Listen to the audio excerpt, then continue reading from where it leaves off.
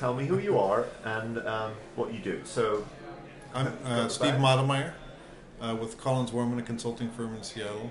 Yeah. And I'm in the United States. And Yeah. I'm working for the International Water Association on their Cities of the Future program, helping them develop that program.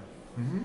And what it's about is, what is it going to be like to live in cities in the future? And can we make conscious choices now about how we live?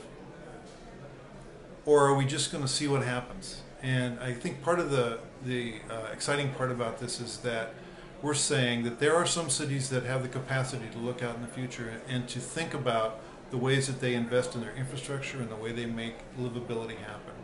And the reason the water industry would care is water is one of those fundamental underlying segments of human life and natural life on the planet.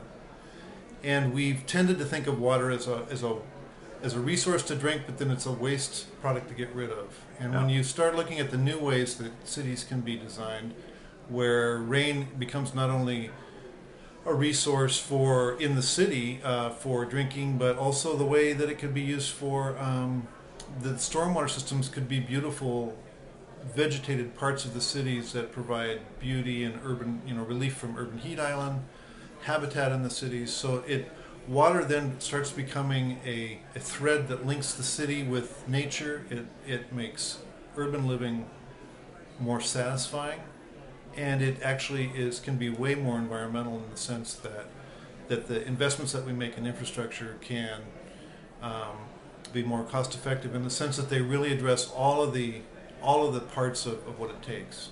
So for instance, the way we currently design our infrastructure systems, there's what they call in economics externalities, things that aren't counted in the math about what it costs for something. So it's okay to pollute the air because that somebody else worries about that. Well, we know that doesn't work anymore. Now we've got global warming issues. It's okay for pollution to go downstream. I don't have to worry about it. Well, that doesn't work anymore. The water's getting all polluted. We're losing fish species and we're losing ecosystem functions.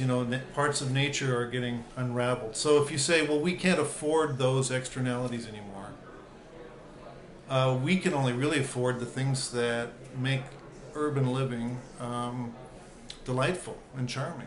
And when you think about the role that water can play, in a way it's a sacred substance to many people. It's the force of life, and it can enliven our cities rather than be something that we hide in pipes bringing in and hide in pipes going out. And so I think it's a huge opportunity to reimagine the way we live in cities. So that's what I'm excited about.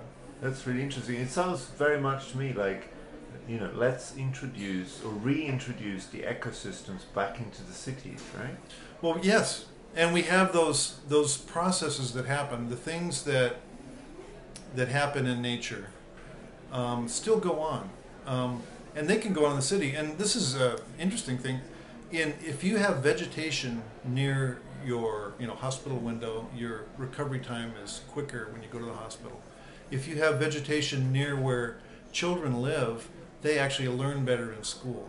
If you have vegetation on your roofs or on the walls of buildings, they soften the urban heat island effect, and they also help with water quality and water flow.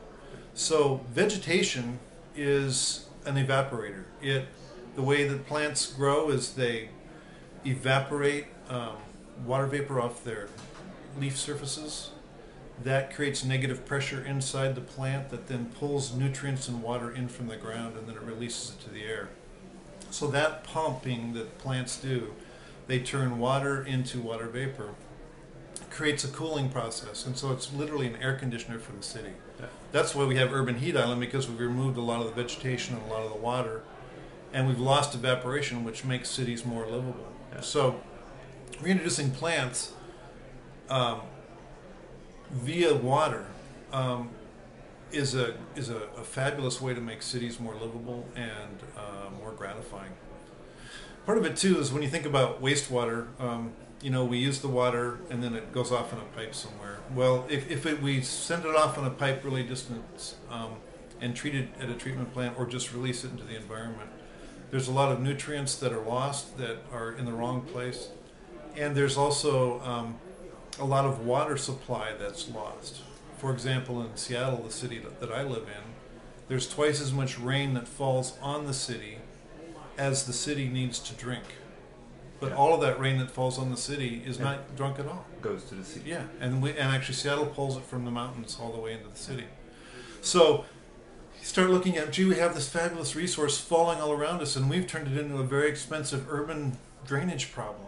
And why not look for ways to incrementally make a shift over to where cities are thinking about their role, not only as great places to live, but their role in nature as part of the function of the planet. And it's not just I'm inspired by the romantic part of this, the nature in the city and all that. But here we are at the water industry, and here we have people that supply pumps and pipes and implement all this stuff. And it's a big business worldwide. There's billions of people that don't even have any of the very least resources that we would hope, and billions more that have resources. So it's actually a big business. But as a big business and as an important part of what it takes to be alive, there are smart ways for us to transition over the next 100 years to cities that are much more in tune with where they are on the planet. And it doesn't mean that we throw out the systems we have, but do we keep replacing them as they have been, or do we really look for opportunities to nest in some of these newer technologies and newer strategies for living in cities? You know what? This sounds fabulous. So you tell me again who you are and who you work with?